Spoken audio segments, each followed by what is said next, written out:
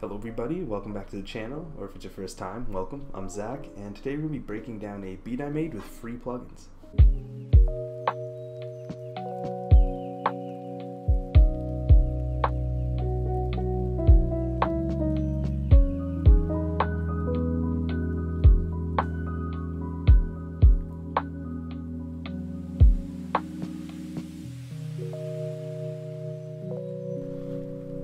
Alright, so starting off the main melody here, it's actually pretty simple, although it may look like it's a lot. We're just using 3 chords here. So we're using first a B major 7 chord, but I moved the D sharp up an octave and I moved the B down an octave. And then it goes into a F sharp suspended 4 chord. And then the final chord here, which is the last one, is I think it's just an E major, but I didn't use the B.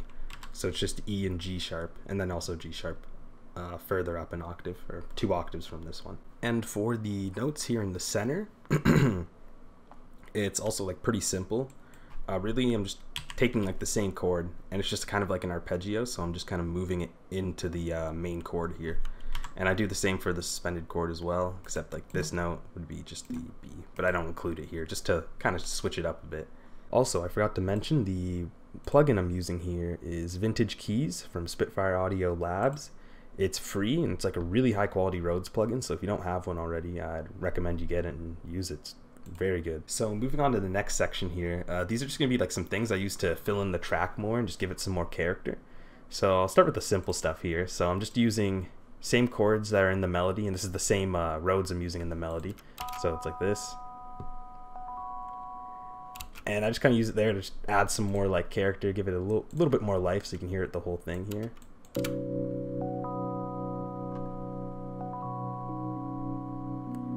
And it's also a B major chord and a F sharp suspended chord. Alright, so moving on to the next set of keys here, I just have a melody here that kind of descends along with the main melody, because the Rhodes in the main melody, they switched the chord around here.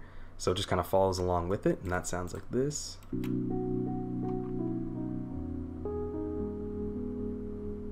And then I just kind of switch it up for the next one as well.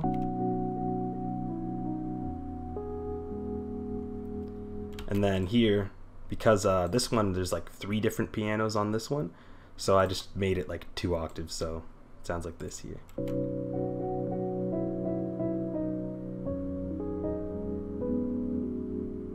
Alright, and for the final piano here, I used Lab Soft Piano, I believe, and I just had to consolidate it into a wave track so I could do the automation clips here. But this one just sounds like this.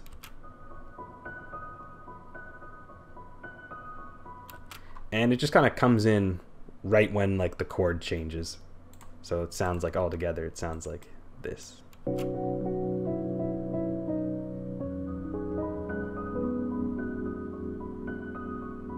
Yeah. Alright, so moving on to the mixing, there actually isn't too much. So for these keys here, I used a wider, which is a free plugin. I think it's from, where is it? Yeah, Infected Mushroom Polyverse. It's a wider, pretty good plugin, free. And then for the felted piano here, I used just stock fruity reverb. But the main mixing is going to be on the Rhodes here. So for that, I used a compressor. I used the vintage preset. And then just to kind of get the like wobble and pan that like a lot of Rhodes kind of have, like the wobble and pan. And this one, like, I don't know if I couldn't find it in the settings or not, but just kind of emulate it. I used gross beat and I used the tremolo fast, and I put the mix level down to about 30%, and then I also used fruity panomatic.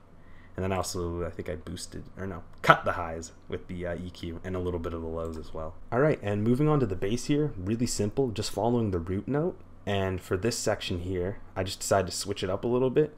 And on the first bar, there's no bass. And then moving on to the second bar, the bass comes in. And then I also used a different second Ramina too, just to like kind of give the sort of like a slide, I guess. Because this plugin doesn't have slide for some reason.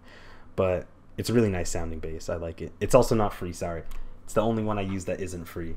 I just couldn't find a bass sound that like I felt fit perfectly here. But yeah, it slides up and then it goes into the upper octave instead of going down. Alright, and for the mixing on the bass, pretty simple. Just use some sound goodizer just to make it louder. And then I put a limiter on it as well because it's sidechained to the kick, and then an EQ to cut out the highs. I also made it mono too, just in case. Sometimes the bass will like kind of be wobbly, moving like left and right. So just to make sure I set it to mono. All right, and moving on to the drums here, they're also really simple. It's a really common drum pattern. You'll pretty much see it all the time in lo-fi. But the only thing I added just a little unique is the snare here. So it sounds like this.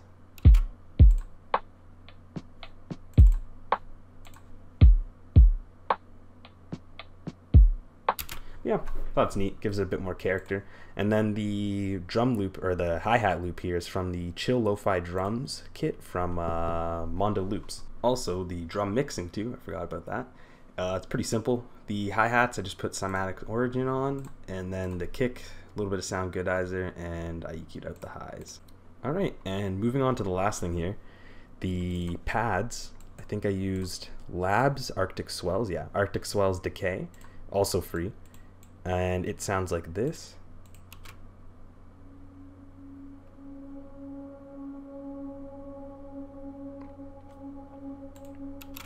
Yeah, and I'm really just using them here to fill in some more space, and it sounds really nice too when all the pianos come in here.